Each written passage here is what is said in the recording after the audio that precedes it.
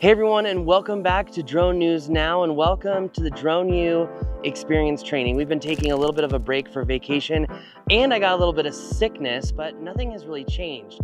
In fact, the main piece of news building off of the last show was that the Mavic 4 Pro was actually released, but many DJI creators and influencers rubbed it in the faces of everyone else that they got one and you didn't. Now, if you were smart, you found that there were two dealers in the United States that were actually selling them, Autorama and another one out of Florida. That being said, it's interesting how DJI's entire policy has shifted in this regulatory stance. Which brings us to our next issue, as DJI is saying we welcome a security audit, as they are having issues with the new regulatory policies that are in place from the 2025 NDAA, and they are asking and begging to be audited because according to the NDAA, if the drones are not audited for whatever purpose within a year, then they are added to the FCC's banned list anyway, fundamentally changing the drone market as a whole.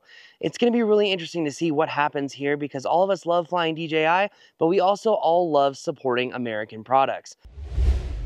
In our next piece of news, it looks like Archer has actually taken flight with their all-electric drone, you could also call it your urban air mobility aircraft, as they have secured the 2028 Olympic contract to fly people around in their all-electric air taxis.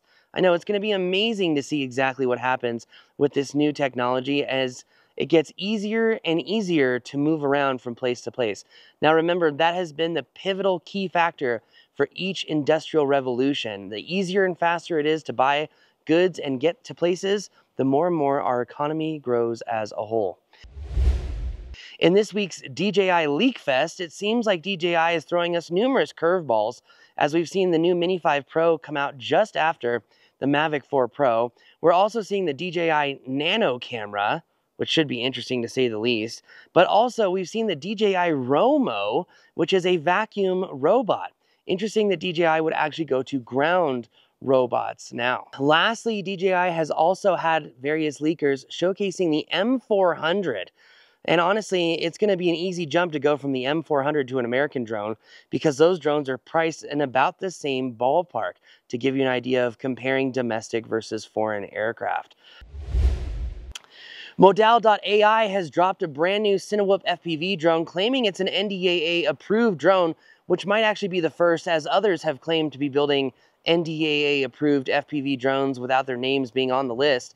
That being said, this drone allows for autonomous flights and navigation indoors, making it easier and faster for people who need to clear rooms, search inside of buildings, and risk the machine, not the person. This is a huge step forward in autonomy indoors from flying robots.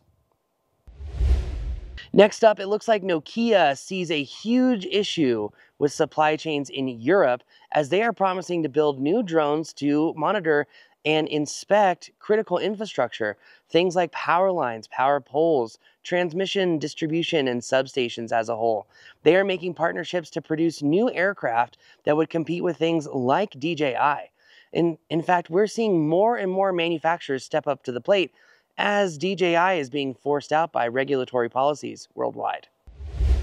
And I have some bombshell news for you. In fact, if you've been around the drone industry for a long time, then you are probably not going to believe what I am about to say. 3DR is now back, and they're back with a vengeance as they are building new drones, and more importantly, they're building new flight controllers that are going to be cheaper than things like what we're seeing from Auterion, which is the backbone of most American drones. With 3DR coming back into the game and building new flight controllers and flight control systems, get ready for a whole new slew of American drone manufacturing that's going to be cheaper, have better features, and frankly offer all the things that we've been asking for a long time.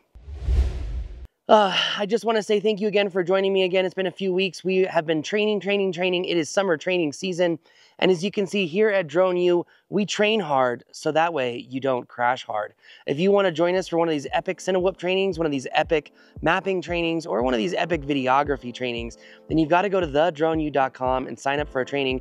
Also, we do these experience trainings now primarily for corporations and businesses and also other small drone programs.